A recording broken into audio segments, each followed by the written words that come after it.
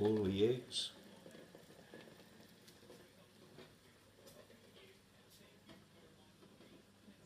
For 20 minutes.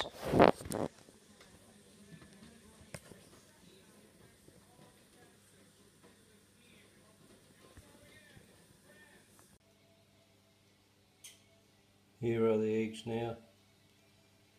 Water emptied out.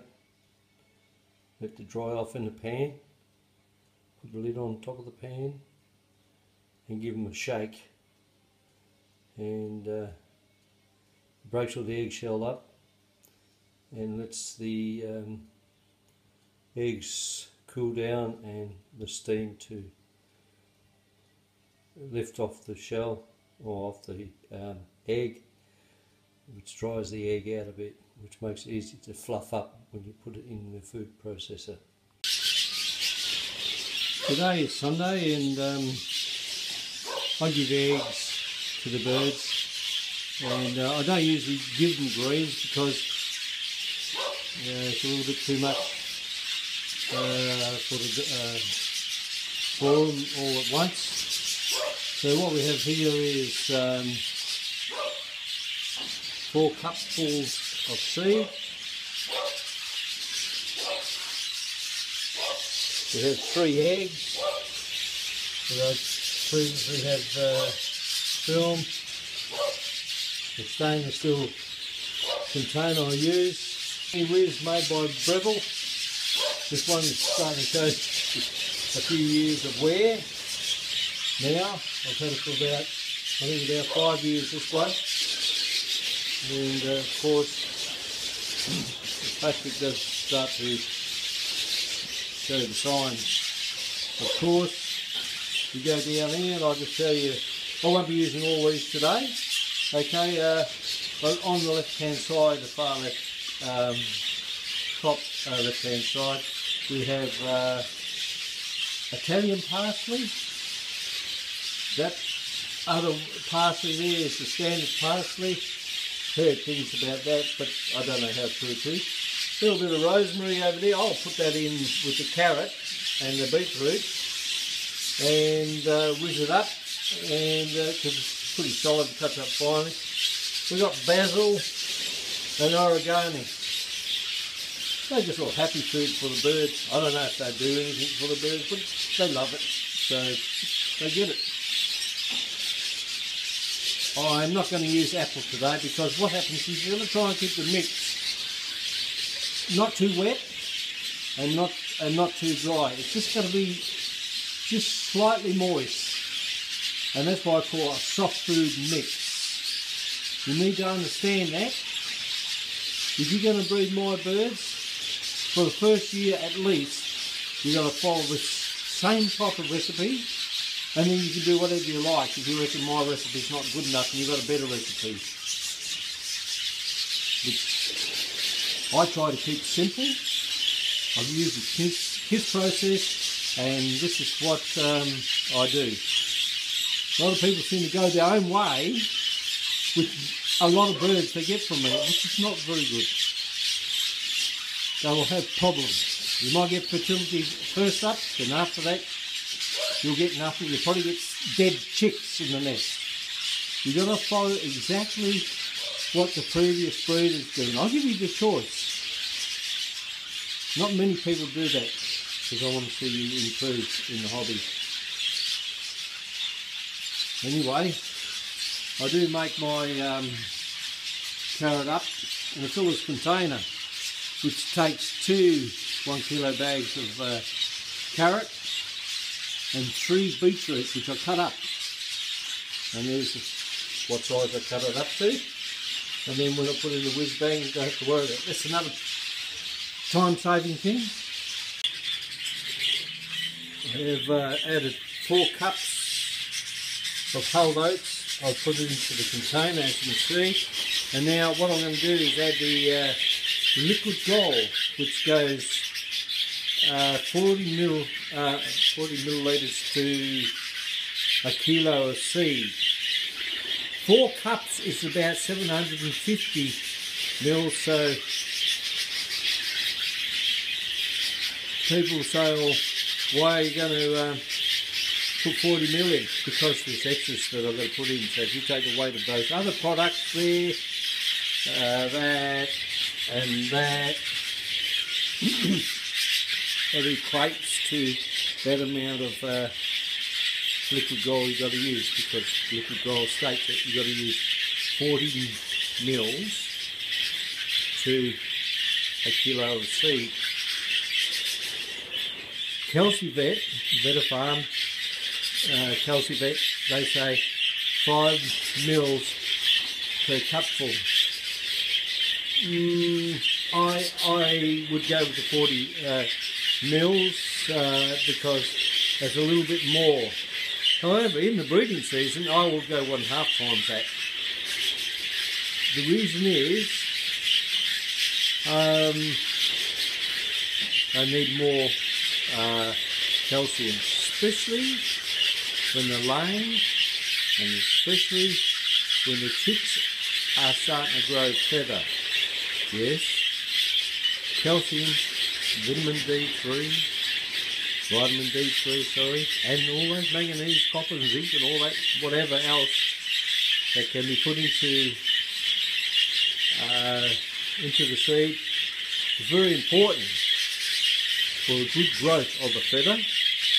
And I do believe myself, after all these years I've been doing it, that a lack of calcium, vitamin D3, into bird causes feather problems. So for good feather, use Calcivet or liquid gold. All depends on your pocket. Liquid gold is exactly the same as Calcivet, except may have a few other little products in it that are more of. Calcivet has a gluconate, which is a lot more than that, and it's sweeter. And whereas liquid gold is a tartier taste, which is as so I haven't used it for one breeding season. I don't really know how it works. You've got to be very careful when you use Calcivet or a calcium product. They have vitamin D3, and some local calcium products that are on the market at the moment are not quite panning out to what they should be. Because you've got to understand that D3, majority of the time, is a oily-based vitamin, and of course you know what water and okay, I've added the liquid gold, and see if we get a closer look up. You probably can see the colour has changed from the other film, so just race back to that one, and you'll see that it has changed a little bit.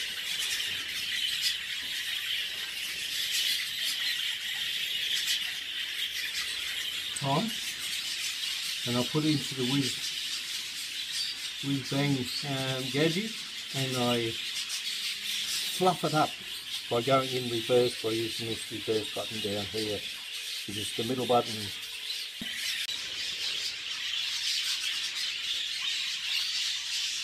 Couple of quick reverse spins, and it doesn't take long for it to fluff up.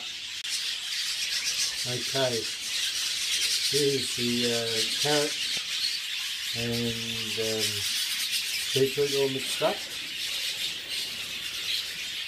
and you can see I kept to my promise, and I may see 1 or 2 little bits of big stuff there, but the majority of it is no bigger than 3 mil. Now I'll mix that in. And you can see the colour of the hull oat, how it has gone a little bit of a darker colour. Okay, which means, hey, it's absorbing all the liquid gold. Okay, here is the hull oats mixed in with the beetroot and the carrot. And to feel it, see, it's loose still, and you might stick your fingers a little bit of it, but that's okay. Okay, it's not wet. Can't be sloppy. And if your birds don't eat your food, I'll be questioning how wet it is or how dry it is. Usually it's too wet. So now I'm going to chop this all up fine and add it to the mix. And then I'll do all these hungry gutted little buggers. They're specialty for the day. They love it, and their noise is getting worse and worse. They say budgerigars can't smell, but they seem to be looking at me at the side of their eyes, waiting for their food. Eaters, but they weren't. They were total crap. So what I say is this: you have to produce the bird that's going to win you the national. You can have a big pocket and spend money and all that, but that is a cheat's game. To do it properly, all you have to do is have common sense. My lace-wing line started off from birds that I paid, I think, $200 for. They were total inbred crap, and I had to extract out of them the quality that I wanted. And as you see, there's some quite nice birds that I've got floating around, like this little guy here, who's going to an auction over there in New South Wales. If you was to turn around, it'd be beautiful. Spangles, double factor spangles, okay. Double factors. Okay, I've added the liquid gold. And see if we get a closer look up. You probably can see the colour has changed from the other tremendous bird film, so just race back to that one you'll see. Tired, but it has changed a little bit. I'd turn away. Another nice bird. I'm trying to keep my ovaries covered in mesh. They sit under, a perch under, because a cook bird will always perch or be on the ground, okay, and they will be in a corner somewhere. So if you narrow down the spots where they can drop their infectious feces, I think that's a 1%er. What do you reckon? There's a split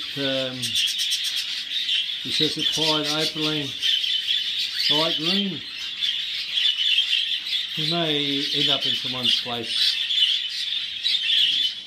This is the year I'm finishing breeding and hope to have no birds left by July next year. Good as any bird that you'll buy at any auction in Australia. These ones here. These are crackers. Unfortunately,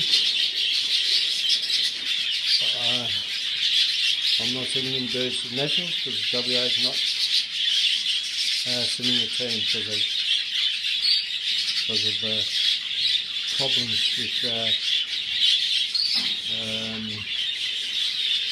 looking after the team over there, which is unfortunate. Okay, we're starting to move in onto that soft bird and the blue ring.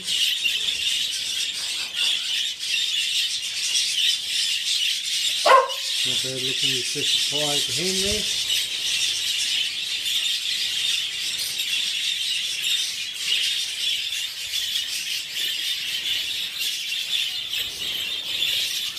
Got a nice lace-wing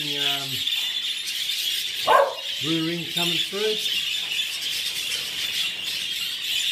Hopefully ready for next year's national.